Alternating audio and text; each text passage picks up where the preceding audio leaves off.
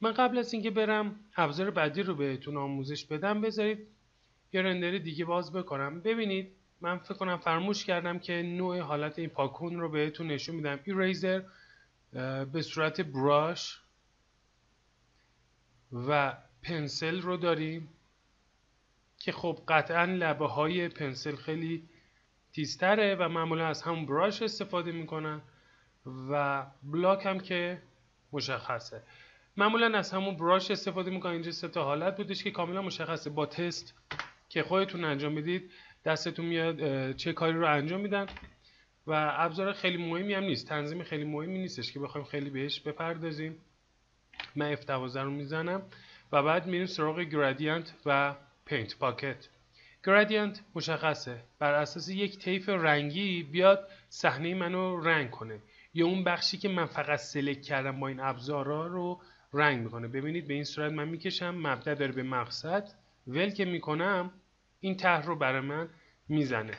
یا حالا به جای اینکه مثلا از چپ به راست باشه یا طیف 2 رنگ باشه به صورت افقی یا عمودی، میتونم از حالت رادیال استفاده بکنم به این صورت که به صورت مرکزی برای من این طرح‌ها رو ایجاد بکنه، یا به صورت جاروب 360 درجه از این سمت به این سمت داره میاد و میکشه و طیف 2 رنگ که البته باید اینطوری بکشم کوچیک‌تر تا مشخص بشه و این هم که روی اشکالشون کاملا مشخصه. بیشتر برای کار گرافیکی استفاده میشه ولی یه کوچولو از این گرادینتش ما استفاده میکنیم توی کارهای معماری که بعدا من توی لایه‌ها بهتون توضیح میدم. فقط من این رو بهتون میگم که F12 رو بزنم ریست بشه. میتونیم حالتهای دیگه رو انتخاب بکنیم، مثلا حالت رنگی رو داشته باشیم توی کار، میتونیم یک بخش خاصی رو سلکت بکنیم و این حالت رو براش به وجود بیاریم.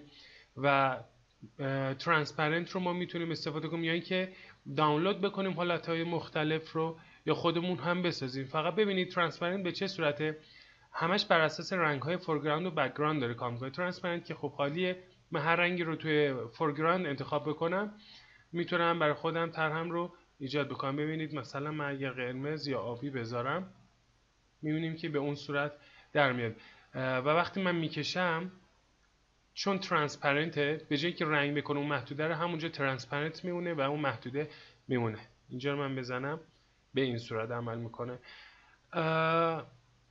تیک ترانسپرنسی چی کار میکنه؟ رنگ هایی که به صورت ترانسپرنت هستن یعنی به همین صورت هستن رو من اگه تیکش رو بردارم به صورت سالید میشه، یعنی یک دست میاد همه رو رنگ کنه که خب قطعا باید باشه و قطعا روی اینا هم که حالت تمام رنگی هستن هیچ تأثیری نداره. باید روی اونهایی که ترانسپرنت هستن تست بکنید. به هر حال این تیکش بذارید باشه که اون پالت هایی که انتخاب میکنید و ترانسپرنت هستن فعال بشه.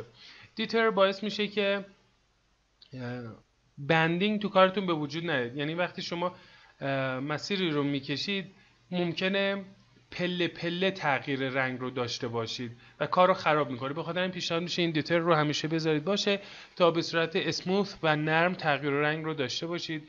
ریورس هم مشخص معکوس کار میکنه، یعنی اگر من اینطوری مجدد بکشم معکوس عمل میکنه و این سمت رو پر میکنه. کنترل زد بدون ریورس یعنی بدون معکوس به این صورت عمل کنه.